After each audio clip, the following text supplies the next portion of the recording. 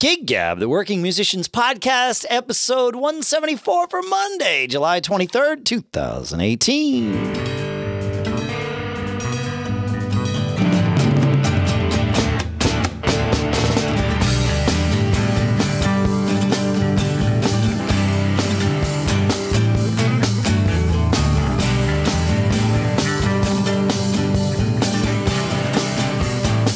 Greetings, folks, and welcome back to Gig Gab, the podcast by, for, and about working musicians here in Durham, New Hampshire. Back in Durham, New Hampshire, I'm Dave Hamilton. Here in Los Gatos, California, it's Paul Kent. How you doing, man? I'm doing pretty good, man. I'm tired. I've been playing a lot. How about you? You've been traveling and playing a lot. Dude, yeah, yes. So we had a trip that was part family vacation, and then just kind of the last bit of it, my wife and I put the kids on a plane and drove to Tahoe and saw fish for a couple of nights. And then we flew home and got home. Our flight was about 2 hours delayed, which in the grand scheme of things is no big deal. But got home about 2 a.m. on Thursday night, so Friday morning. And then I had an 8 p.m. Tommy show on Friday and a midnight Rocky Horror show in the same theater on Friday. And jet lag. Yeah, although I up until yesterday, Sunday morning, I stayed on Pacific time, which was perfect for me because Saturday I had 2 p.m. and 8 p.m. Tommies and then another midnight Rocky. And then yesterday I had a 2 p.m. Tommy. So being on Pacific time in this case was a good thing. It worked out because the Rockies were like 9 p.m. shows for me. So that was I've done that a couple of times where like I had a business trip. And then I literally walked off a plane and went to a gig. And you kind of feel like a rock star when you do it a couple of times, but it is definitely not the preferred way of, getting. I really find that I enjoy the preparation time, getting my head ready for a gig and, kind of thinking through the set list and just getting loosened up and, all these types of things. I actually like that little ritual. Do you have much of a ritual? I do. Well, I mean, it depends. Like for a theater gig, it's different than it would be for just like a rock gig. For a rock gig, I like to think about the set list, like you said, and kind of craft things and get my head into it that way.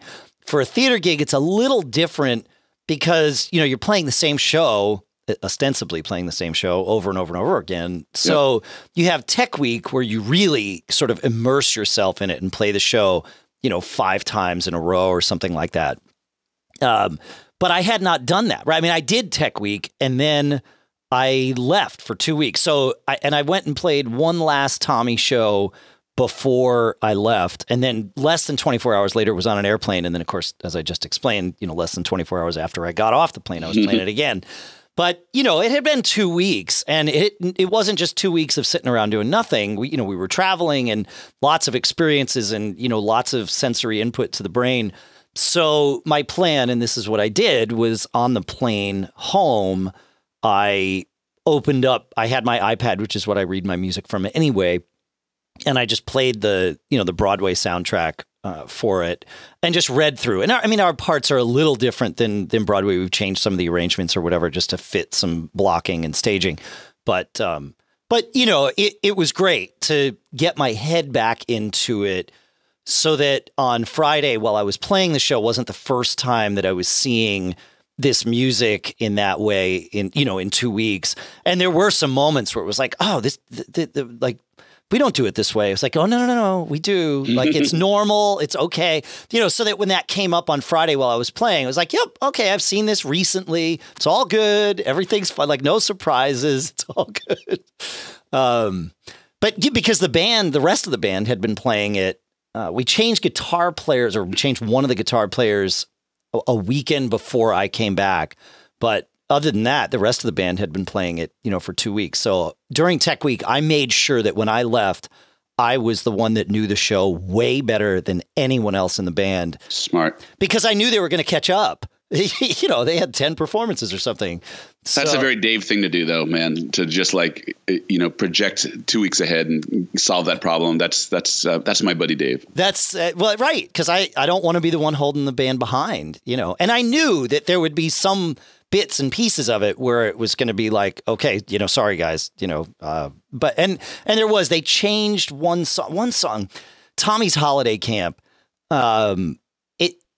there's a reason Keith Moon did not play drums on that song, and it's not just because he sang it. It's because it shouldn't have drums. And, but it does. They added them for the Broadway thing, and it's just been like, it's been a struggle all the way through, and it's still like, I don't know. It's just not, it's weird. So, but anyway, it's fine. You know, I don't know that it would be any different. I mean, it's not any different now than it was on Friday. So I don't know, but otherwise the shows actually went really well. We're good. Yeah. For the most part, it was, Friday was pretty good. Saturday afternoon, I had changed out some drum heads and was kind of fighting with, sound and stuff a little bit. It just wasn't, it wasn't that great. I was sort of distracted by that. Saturday night was fantastic. And then Sunday afternoon, it's really interesting, man. You play a gig and, you focus on the little things, right? The way I think about Tommy, especially from a drummer standpoint, not to discount what anybody else is doing, but certainly for me, there are a lot of parts that require a lot of very specific and crazy dexterity from me, right? I mean, some of these fills and stuff, and it's just constant. Some of these songs, you're playing a drum solo for the whole song, and it's got to be there, and the hits have to be there so that it makes sense with what's happening on stage, and all of that. And Saturday, it just like flowed right out of me. It was like, oh, this is great. And even Friday, and even the Saturday afternoon show, like where I was a little distracted by the drum tuning and stuff, but it went pretty well. On Sunday, man, like it's the way I was thinking about it is sometimes you play the show and sometimes the show plays you. Yeah. And that's how Sunday felt to me. It's just like, God, nothing, like it's just not coming out of me. I've got to like force it and then forget about the last song and just worry about the next one and reset. Yeah. One of these is going to be good. One of these is going to be good. I'm going to end a song and feel okay about it, and that was kind of the thing I was telling myself all the way through the thing.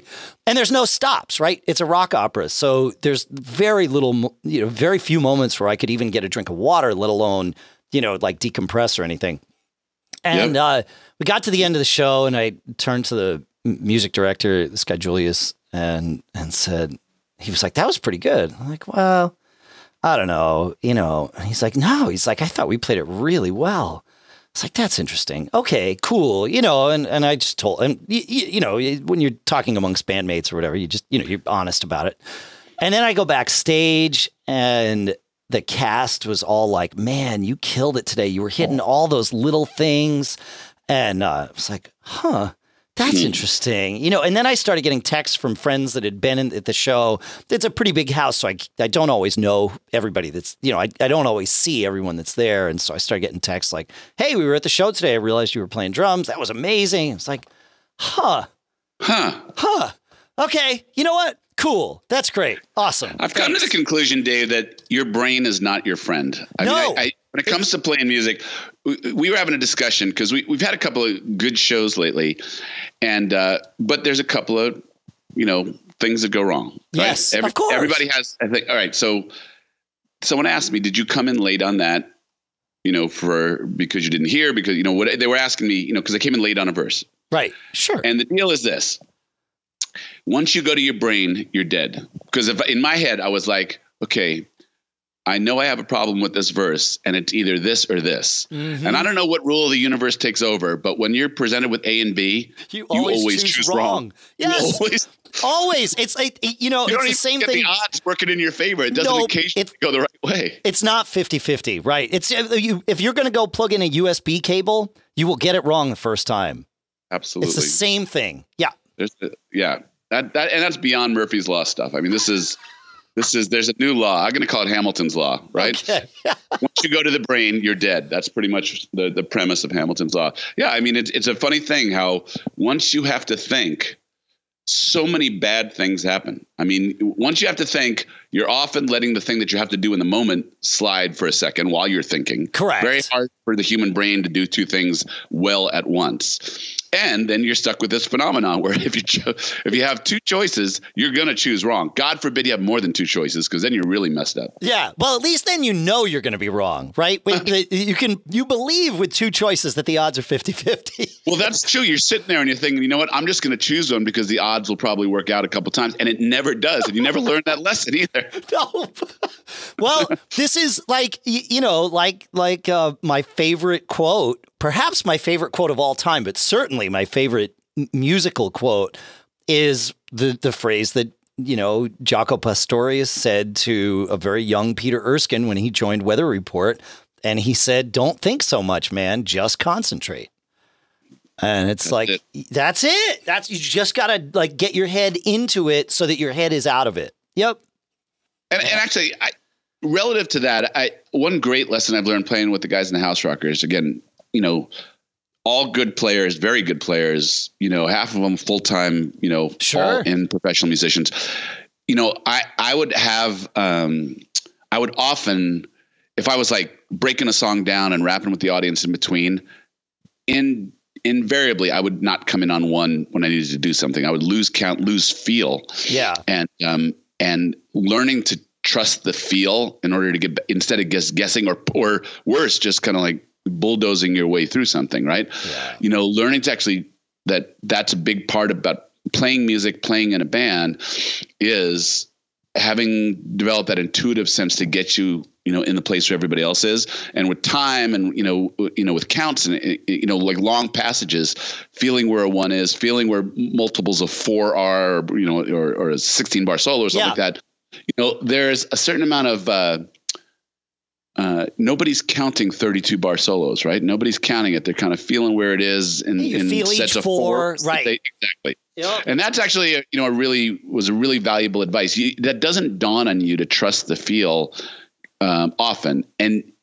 But if you try and count it, you will get lost. I mean, you just will get lost. So learning how to find the feel, and hopefully you've got a good drummer who gives you a tip every once in a while and makes the one pop for you every once in a while. Right. Yep. And, so, those types of things have been really variable, but once you get in your head, man, it is lights out. So here's the thing, right? Because with theater, I'd certainly trust my gut and my ability to feel 4-bar phrases, just harmonically. You can hear the chord changes, and it's confirmation that, yep, 4 bars have gone by and here's how this is going to go. But with theater, it's often, if you rely on that, you will get screwed, because sometimes they intentionally, either for staging or lines or whatever, you're serving a purpose that often goes beyond just what the song is there to do, right?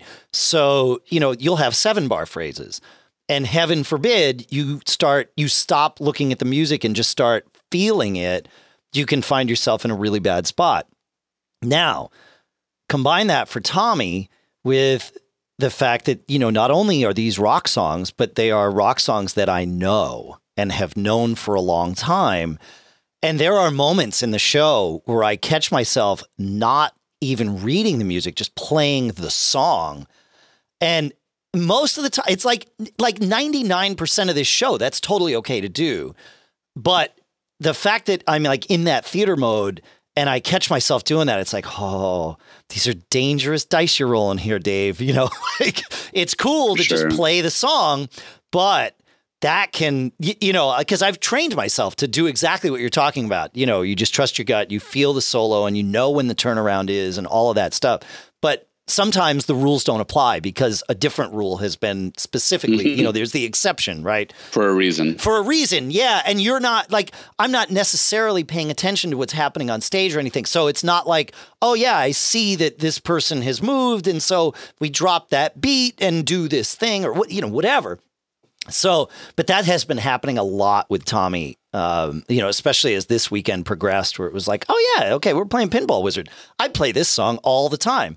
Well, yeah, but the thing is, if I add an extra 4 bars, if we're playing Pinball Wizard with Fling or any song, and I add 4 bars before the verse starts, no problem. The whole band just catches up. They hear you start singing, and it's okay, that's where the 1 is. We're good. That's not necessarily how it goes in theater. If somebody misses the first line of the verse, you have to resume singing on the second. It's just how it is. So, yeah, it's been fun. But yeah, you're right. You got to get out of your head. It's so weird. And then there's that whole thing where I was thinking about this yesterday because I got this text from some friends, that were like, oh, yeah, we were there and man, you were playing your ass off. Like, that was great. It was really, kind of a highlight of the show for us. And my initial response is to just be totally honest, like I am here, right? Where it's like, well, yeah, that's cool. But, I just couldn't get out of my head and like that whole thing. And that's not. There's no benefit in telling those people that. I mean, if they're listening here, hi, Renee and Larry, that's great, and it's fine. But this is a different venue, right? This is where we dissect these things. It's what we do on this show. Yeah. But when somebody comes up to you after a gig and tells you how great they thought it was, you kind of have to go with them on it. And I mean, you don't have to agree and say, yeah, I was amazing. Right. But you can say, thank you. I'm glad you enjoyed it. It's a fun show to do. Right. I mean, you can just keep it positive without absolutely diluting their experience with your perhaps misperception of how things possibly came across to somebody else. Well, that dissecting thing is a mixed bag of stuff. So, remember, there's so many different perspectives. So people are listening for different things and people are feeling different things when a performance is happening. And there's, one thing can hit them 2 minutes ago and they're still high and buzzing on it right over the point where you have muffed something up and you can't discount that. But, and I don't know. Do you go home and talk about your gigs? Like, I'm sure your wife asked you, how was the gig tonight? Right. Yeah, we do. Do you go into a lot of detail? Yeah, with her and I mean my daughter's in theater. She's a theater person and she also a drummer. So we can get pretty like sometimes those dissections can get pretty detailed. Yeah, we do. But and I do the same thing. I'll ask Terry how did I sound tonight? How did we sound tonight? And the funny thing is that I often get feedback. You guys are too hard on yourself. Like the thing that you're stressing about, and you get it. You want to be good. You want to be great. You want to play as well as you can. You want to feel the satisfaction of having given a flawless, meaningful performance. You want other musicians to admire that. You want to move people who are listening to you. I mean, there's all sorts of reasons that we're striving to always get better and be as good as we possibly can. Yep. But that beating your elf, that dissection thing. Now you always say that, there's a place to dissect it. And you actually, I don't ever hear you I hear you more like methodical in your, identify, assign responsibility, agree, everybody's going to fix their thing and move on. That's kind of how I get it from you. Usually. I've never seen the other side of it with you. So the other side, it's interesting you mentioned it because as soon as we started this discussion, it just came like full force. The Thursday night show that I did right before we got on the plane, the family decided at the relative last minute, like a couple days before, they were like, we're going to go. We want to see this show before we go away so that, we can talk about it and your head's in it and all that stuff, which is, we've not done that kind of thing before. And it's really sort of weird. So they were like, we're going to go, it's the night before vacation. We're all finished packing. It's great. I'm like, cool, great. And that night was the first night we had some guitar player problems. Tommy in general is cursed. Like it's just sort of a known thing that this blind, deaf and dumb. Yeah. But the whole Broadway, stage production of it is just cursed in many ways. And largely because it's a really intricate, difficult show to do. And you're compressing a lot into basically 90 minutes. The show's really short. Even with an intermission, it's like less than 2 hours and people are leaving the theater. So, and there's a lot going on. And the guys that directed this one, they call themselves the Madmen of Oopsie Daisy Inc. And they're just crazy people. They're the ones that do Madhouse. And they get to direct essentially one show a year. This one, they're actually doing 2 main stage shows. But, they increase the difficulty level exponentially, and it's awesome, but it creates problems. And then we had guitar player issues. Like first day of rehearsal, our guitar one guy quit, and then we tried to rejuggle things, and finally we got this guy that had done it with the directors like 10 years ago, and his like literally the first time he was playing it with us or at all in 10 years was that Thursday night, and And so it was a little, it was going to be a little sketchy or whatever, and a little rough. And I finished the show. Thank goodness I didn't look at my phone at intermission. And I finished the show, and I'm getting all these texts like, from Lisa and the kids. Like, this is like all of their nitpicks about the show. And it's like, oh, man, like, I don't need, like, I'm not ready for this. Yeah. And so I got home and I was pissed. I'm like, I'm sorry I hated the show. They're like, why do you think we hated it? I'm like, well, I got like 15 texts from you complaining about all this stuff. But I would be just like them. I would assume you want this stuff, that you thrive on processing this stuff. Yeah, I know. And it was just the wrong time for me, and I was like, what the hell, and it turns out they really liked it. They just had some very, specific things that really bothered them about it. And they shared those things. Kind of thinking that the same things would have bothered me about it, like, the guitar player didn't come in here or whatever, like those kinds of things, which I'm sure in the moment did bother me. But it was like, wow, this is awful. So many people, including me, have put like so much effort into this thing. And now I find out, basically on opening night that it's terrible. And it wasn't terrible. It was just, right. It was, and they really liked it. They were just had some specific nitpicks, and they came Saturday night again and loved every minute of it. They're like, wow, the band's gotten better. I'm like, well, yeah, they've been playing for 3 weeks. So we had, I'll echo that. So we've had a lot. We have a lot of new material, and we actually had a midsummer rehearsal. The rehearsal was ostensibly because we were preparing a couple special songs for a special wedding that we played this week, but we used it as an opportunity to polish a couple of things up. And we went to the rehearsal, and I had said, hey, if anybody wants to polish anything, as long as we're getting together, bring your list. So the first couple of things on the list were directed towards one person, and the person was like, is this a me list? Like, is this an intervention? Yeah. And actually, here's the thing. That process of dissecting, and I'll bounce this back in a leader-led band, it's the leader's responsibility. And in a democratic environment, I think it's really important for the whole band to recognize the spooning out of, even if it's constructive criticism meant in the most awesome way. Like you're saying right here, there's a place and time where people can be receptive to hearing that criticism, right? Even constructive, whatever it may be. There's a way to do it, and you have to kind of feel, right? Yeah. We have a guy in our group who's just dealing with some personal stuff right now. The receptors are not up. It just won't be a productive conversation. Yep. And there's some people in the band that just like self-flagellation, give it, let it rain on me. Right. Hurt me, man. But I think you kind of have to weigh those things, because and the counterpoint to it is, even after a gig where you think was just okay, when you get a couple of lit up faces coming in and you've done your job and you did reach a couple people with the music you're playing, you got to remember that in the big sense, it's good to strive. It's good to always want to perfect your craft.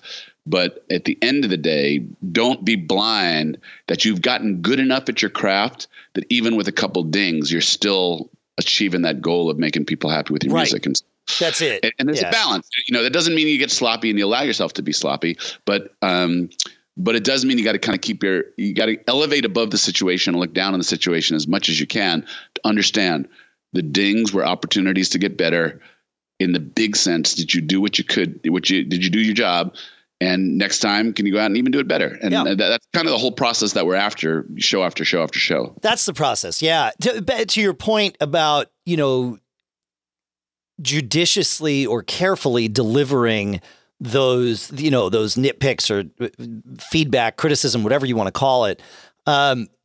Where you have to, and I say this about myself delivering it to others, but clearly it's also true about it coming back to me, is there's an amount that is tolerable for any given person in any scenario. And that amount changes, right? Like you said, you've got a guy that's going through some personal stuff. So his number is lower, right? Maybe he can take 0 pieces of criticism, maybe he can take 2, whereas normally he might be able to take 10. And you've got to prioritize and again, like you said, carefully like dish them out, but also space them out. And because, and like with my family, there were like 15 things that they had, found. It's like, if it were 2 or 3, I might have been okay. There's a difference, right? There's a line somewhere in there, and wherever it was for me, it was like, man. Now, remember, in the theater world, though, there's a construct for this, right? The construct of show notes, and it's just part of, right? So, yes. And it's expected. And, the thing is, we have this thing, we're performing for 2 weeks, and we really want to get it to as perfect as we can, because it's going to go away at the end of those 2 weeks. Yep. And that's so it. The director takes his notes, hands them out. It's not a personal, affectation. It's literally, this is my method. We have 2 weeks to continue to refine and process, and then it's done. And maybe that's the thing, is that it's such a finite amount of time often when you're doing a show that, especially a semi-professional, like a Broadway show where it's going on and on. I don't know if they still do show notes, 6 months into a run. I bet that they do. But it's also a bit of the vibe of your band, I think. I mean, if your band is like, we are committed to dissecting every show. Everybody in, yes, we're all on the same page, yes. All right, here's a method, we're going to dissect a show. So I guess it's a little bit about, this goes back to if you're a semi-professional band and the guys have the stress of family and day jobs and the band is not their end all, if that's the vibe of your band, then you have to kind of put in these constructs where you're respecting people's kind of headspace before you dole out the criticisms or constructive criticisms, right? Yep. So it's kind of like what is your band's agreed upon, preferred, and constructive and productive method for communicating things? Is it a leader-led band? Is it a democracy? How does it happen? Do you agree to do show notes after every show? Right. Right. Yeah. What's the expectation that everyone has coming into it? Well, I mean, we had this conversation, like, I feel like it was like, I don't know, 2 years ago, maybe. We talked about how Phish had adopted a new thing at that point, which was their no analysis rule. Right. Now, they wouldn't have gotten to where they were with a no analysis rule. In fact, they were in the beginning 100%, it was 180 degrees different from that. They nitpicked and analyzed things that didn't even happen, right? That could have happened, and how would we deal with it? Like, that was their whole thing. And that's why they can do what they do. But then they got to a point where it was like, dude, enough's enough. Like, we got to just draw the line. We've been doing this 30 years. We're not going to change, fundamentally as musicians if we spend 20 minutes hating the set that we just did, Exactly. Yeah. And also, they're playing fairly, they're playing their library, right? And correct. So the fundamental premise that everybody knows what they did wrong when they did something wrong is, that probably carries the day quite a bit. That's a fair deal. Yep. Yeah. We had kind of an interesting thing. We started a song a different way. So we playing Dance to the Music. Yeah. Sly and the Family Stone. And that usually just starts right in. Bum, bum, bum, bum, bum. It just starts with the horn, right? Yeah. But we used it as an opener. And, rather than do that, we had the drummer start the beat. Of course. And then I kind of welcomed the audience and, then counted in the horns. And so we did that on night one. The very next night, we're playing the song, and I didn't tell everybody again that that's what we were going to do. And so one guy just started on the count of the drums, and sure. And so it was my assumption that it wasn't obvious we did it last night this way, that worked really well. It's going to happen this way again. Now,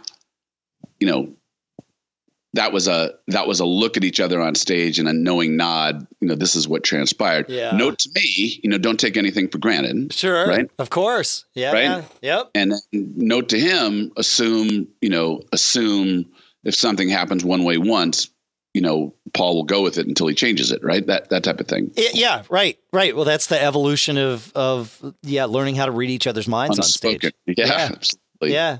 I saw Phish screw something up. I mean, it was the first night of their tour. They opened their tour in Tahoe, and they played the song called "Slave to the Traffic Light." That, I mean, has been in their catalog for 35 years, right? I mean, it's one of their oldest tunes. They've been playing it forever, and the intro kind of there's this instrumental intro, and then the band all sings, and the drummer, about halfway through the instrumental intro, the drummer played a fill that felt very final, like, oh, we're changing sections here, and the guitar player went with it.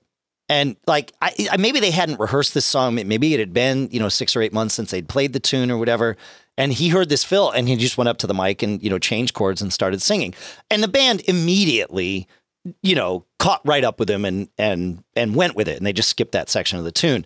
But it was very obviously like this thing of okay, we haven't talked about this and we haven't thought about this together as collectively in a while. And now, here we are. We made a mistake, but here we go, and we just like, that was it. But if they had played the song 3 nights before and the drummer played that fill, they never would have jumped. It was one of those like, we haven't done this in a while. We don't know how to read each other's minds again yet. How do we do this? And it just, it was one of those moments, but it happens, right? It happens to everybody. It happens to everybody. Yeah. And that's where things get interesting, right? Is when you have one of those moments and you're like, crap, we would all have assumed walking on stage that we've been playing together for X number of months, years, whatever, and we will not have this type of confusion. And yet, there you go. It doesn't matter that, like you said, you played the night before. You're already reading each other's minds. Nope, not 100% of the time. Nope. It's the fun and the challenge. Yeah. Yeah. Hey, I want to tell you about Simon and I played a special event yesterday, and the task was to play as much 90s music as we can. So we've talked about 90s music on the show. Yeah. I just wanted to go through the set list with you. It was acoustic. It was 2 guys. And I got to say, I am having a really great time doing these acoustic shows with Simons because they're obviously different than when I do a solo show, solo acoustic. They're different than the format and the style of music that my trio does, which is mostly harmony music, a lot more music from kind of like early 70s singer-songwriter era type stuff. Sure. And obviously a lot different from the house rockers. But Simon and I have the benefit of our mind meld of house rocker experiences lends itself well to this duo thing. Totally. So we trade solos in this and we open some stuff up and, we goof around a little bit and it's been really, really fun. So, it's kind of nice for me, in terms of if I get a call, and actually it's making me rethink. In many of the venues that I'm playing solo stuff, I'd rather do the duo stuff and then really be picky and choosy about where I do the solo stuff. Pay, all things equal, pay and, hassle and all that stuff. Yeah. But it's kind of fun. I spent a lot of time this year getting solo gigs and that's good. And I still love what it does for helping me refine my craft as a singer and a guitar player and a performer. Sure. But I'm best at doing that, in my opinion, when I can play to a crowd that's listening to me. Like playing in the back of a restaurant ain't my thing, and I don't do that as well. And so, Simon and I have taken a couple of these gigs, which are kind of like, they're largely background music or that type of thing. But you have each other to play off of, yeah. Exactly. And it's really been stimulating. Plus, I just like him so much as a person. It's just really fun for me to kind of goof around with him and just do some interesting things. And we have similar tastes in music. I mean, I go out a little bit one way and he goes out a little bit another way, but the circles overlap largely. But anyway, I want to talk to you about this 90s gig and just see how many of you these played. And I'll tell you about some of them. Okay. So one of the first songs I've ever played with him that he's been doing for years, acoustic, is High and Dry by Radiohead. Oh, really fun song, great acoustic song, just jangles and really cool. That's a great song to do, especially when you're not trying to keep a crowd's attention, because that's one of those that halfway through the song, people are like, holy crap, they're playing High and Dry, right? you know what I mean? Like it turns heads, but if you're in the midst of, a rockin' set, that will definitely also turn heads, but in a different direction. Yeah. Well, that's kind of the interesting thing. So this gig we played last night was for a winery's 25th anniversary. And largely the patrons were a little older. The theme of the whole party was a 90s theme. So we were playing in the Grunge Garage, which was the patio. And as we went through the typical grunge stuff and 90s stuff, and the audience was, I didn't get the sense that they really knew a lot of 90s music or really connecting to a lot of 90s. So we spun a couple other things in there, but nonetheless it was fun to kind of go through this 90s stuff. It was pretty angsty though, the grunge stuff. So next song, also a Radiohead song, Fake Plastic Trees. You know that one? Yeah, we've played both of those Radiohead tunes in Fling. Both Russ and Aaron are big Radiohead fans, so we've had more Radiohead than represented than most bands, I think. But right. Yeah, that's a fun one. I like that one. Yeah, that's good. And we played Creep, of course, which is kind of a staple for 90s set list, right? Absolutely. Yep. Interstate Love Song, Stone Temple Pilots. Okay. I love playing that one. That one works really well acoustic because you can dig in a little bit, but it's still like the melody's there and the chord structure is there that really just support. It's just a good song, even though you kind of know it is this heavy driving groove thing. Yep. That was the one song that was the most like an MTV Unplugged experience. Like you can just play the song acoustically and it still pops out and really, this chord changes are so nice in that song. So that was nice. Cool. Yep. Yeah. Yep. Then we also played Creep by Stone Temple Pilots. Oh, I've never played that one. Oh, kind of a ballad, pretty slow and moody. Yeah. On the list, but we didn't get to last night was Jeremy by Pearl Jam. By Pearl Jam, sure. Yep. Yeah. Even Flow by Pearl Jam. Fun. Yeah. Okay. Also works very well unplugged. Elderly Woman Behind the Counter, which is basically a folk song. That worked very well. Yeah. Yeah. My favorite song that we played that Simon brought in was 1979 by the Smashing Pumpkins. Really, really fun song to play unplugged. Oh, interesting. I've never played. Yeah. Oh, that's pretty good, man. Oh, yep, yeah. Good. I like that. Say It Ain't So by Weezer was on the list, but we didn't get to it. That's a fun one. Yep. Yeah. All the Weezer stuff is fun. Weezer's fun. Yeah, those guys know how to write songs for sure. Yep. Then the ones that I did, Champagne Supernova was fun. So, okay, I have a thing about that song, right? Well, you have many opinions about Oasis, as I recall. Oh, no, I love Oasis. I know you do. Great band. That song, I've tried it acoustic many times and really only had it work once. That song it's a great progression, right? And when it starts, you think, oh man, this song would work great acoustic. And then what I find is it just drags on a little bit. It doesn't, the energy. It's pretty repetitive. Yeah. The energy of that song comes from, the drums getting louder and the electric guitar taking that solo and really kind of, stretching to different levels.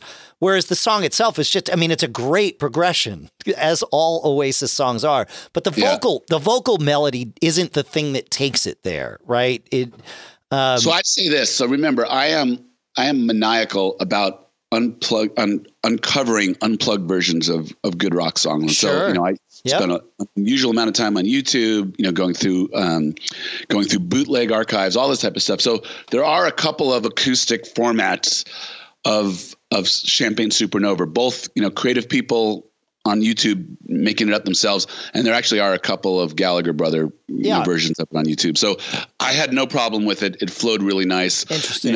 That's good. The structure of the song has a nice bridge, has a, really memorable chorus. So I had no problems with it. It worked out pretty well. That's good. Yeah. I played the last time I'd given up on it acoustic and somebody, this woman requested Oasis at a recent Monkey Fist gig.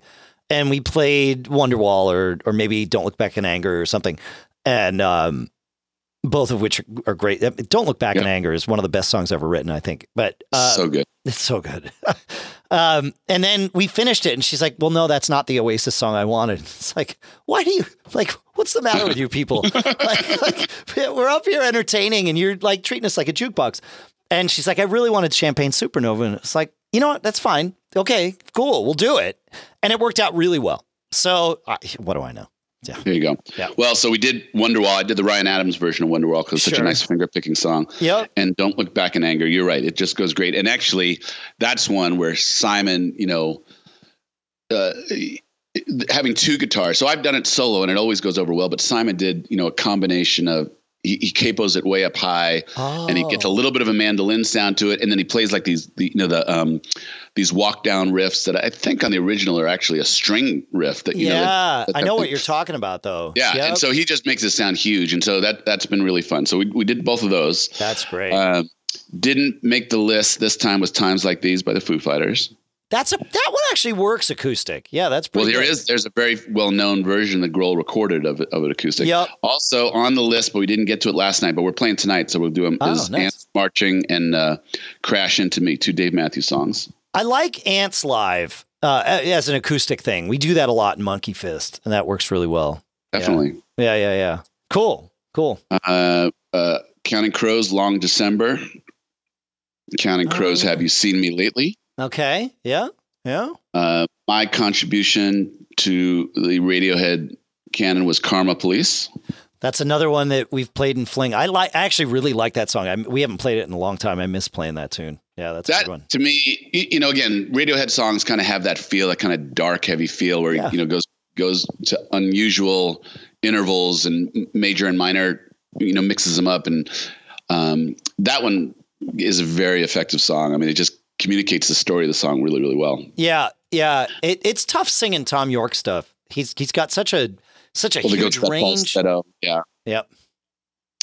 We did an acoustic version of Smells Like Teen Spirit. Worked fine. You can really almost do anything. That might be the Honky Tonk Woman of the 90s. You can really hack away on that song, and people just love screaming along with it. So it's a pretty good one. Yeah, and all those Nirvana songs, not all of them, but most perhaps of them work really well acoustically. Like they were written to be much lighter songs than they turned out to be.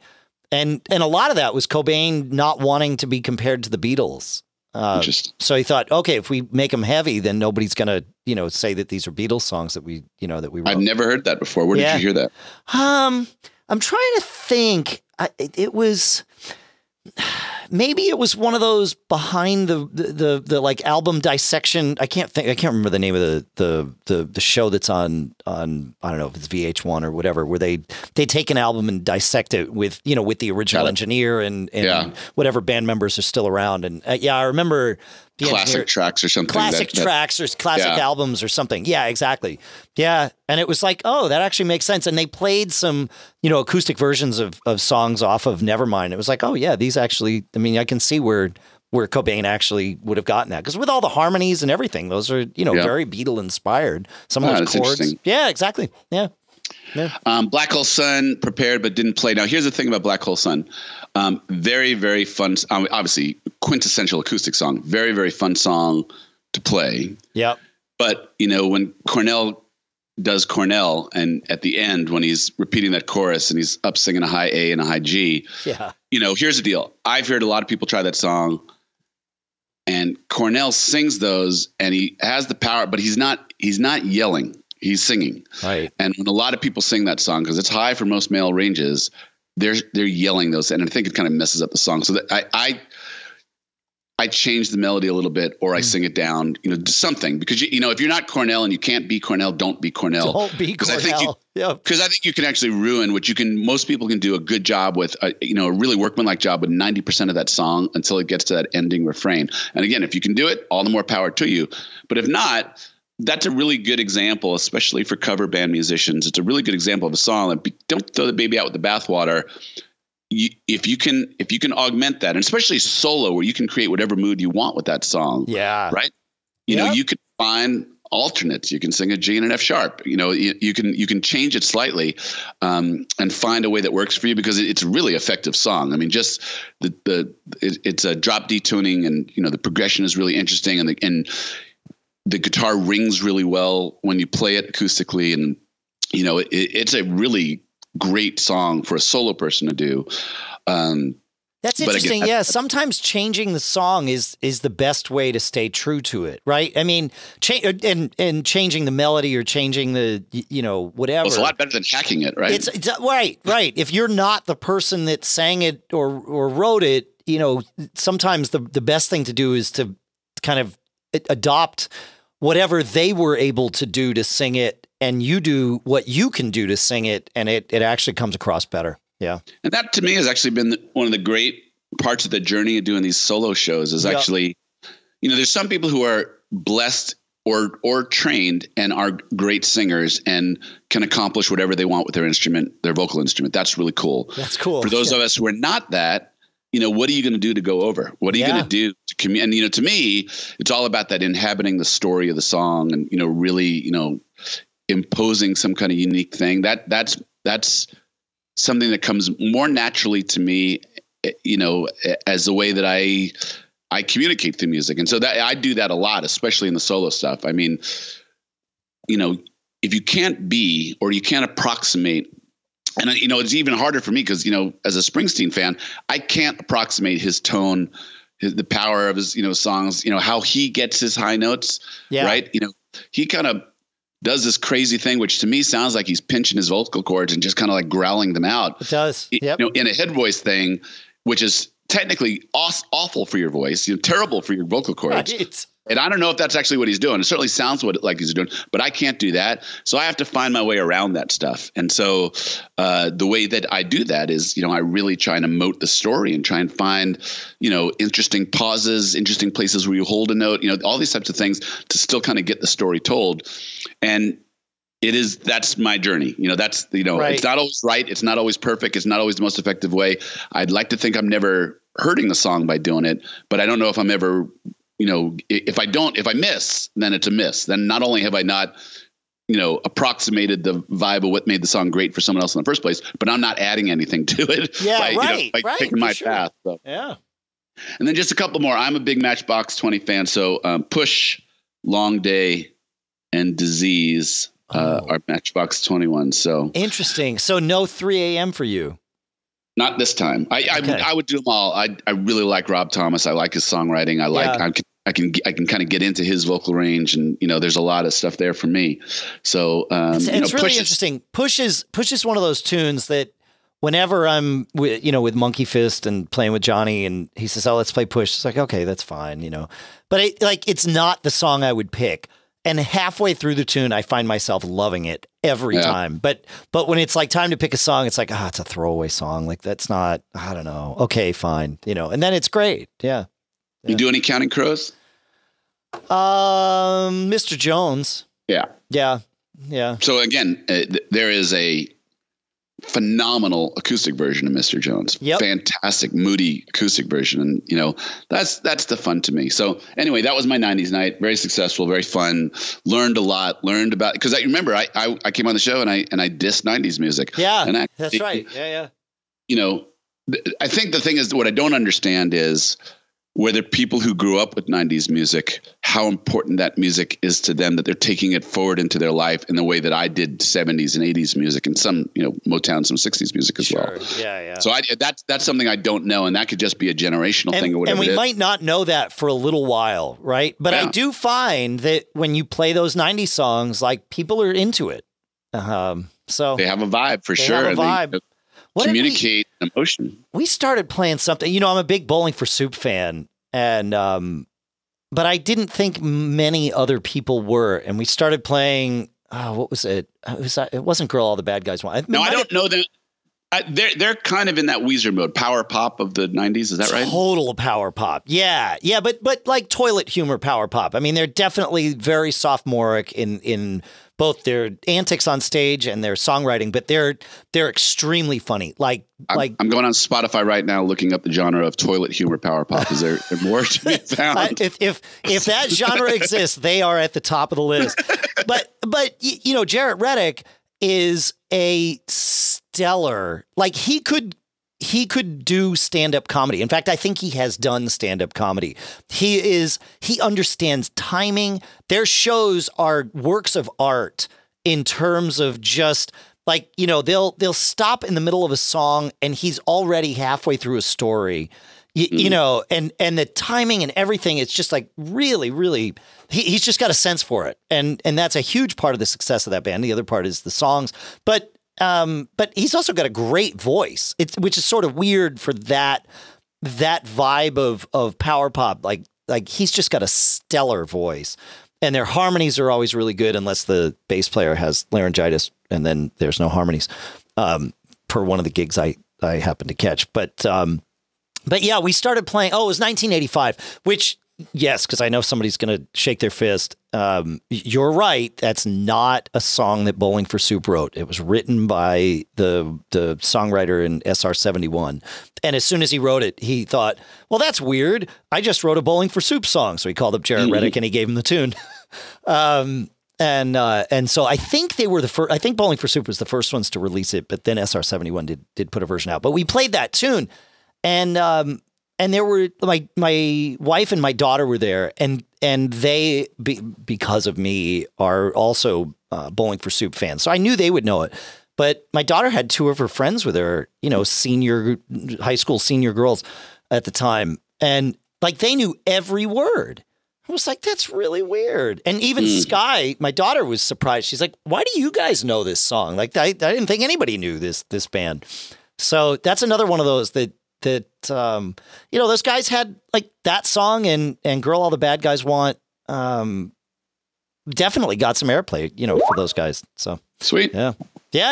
So there you go. Fun stuff. Viva la 90s. Viva la 90s. Yeah, it can be really fun music to play. There's harmony opportunities. The chord structure is fun. And one thing I really like about 90s songs is a lot of them, certainly not all of them, but a lot of them, they're kind of like country songs where they sound pretty simple, but there are very specific like cuts and stops and turns and twists that make the songs interesting. It's not like playing Sweet Home Alabama all the way through. Not that there's anything wrong with that, but actually, if you play Sweet Home Alabama the right way, there are stops and twists and turns that they put into that song too that most people have just glossed over. And the same's true with Honky Tonk Woman and all those. But those 90s songs, the craft of songwriting had definitely come back around to popular music in a way that allowed those sort of things to get incorporated into tunes.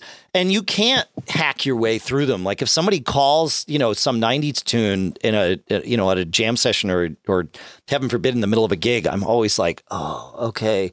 I know the song, I've heard it before, but I definitely don't know like which verse drops a bar and how that bridge jumps the chorus and this sort of thing. So, yeah. Well, as we said in the beginning, you got to feel it. You got to feel it. Yeah, but some of those tunes you don't feel, right? I mean, some of those things, they were intentionally written so that it changed. To mess up cover bands. To mess up. Yeah, there you go. To mess up cover bands. Writing songs to screw up future cover versions. There you go. Well, that does it for me, man. You got anything else to talk through? No, good to have you back. Glad you had a good trip. Yeah, it's good to be back. Fun chat. Yeah, fun. All right, folks. Well, you know where to find us, giggabpodcast.com. Feedback at giggabpodcast.com is the place to send us email. You can find us on Facebook at giggabpodcast.com/Facebook. What else we got, Paul? Oh, we got to always be performing, man. Always. I got 7 more shows this weekend, so there you go. Woo!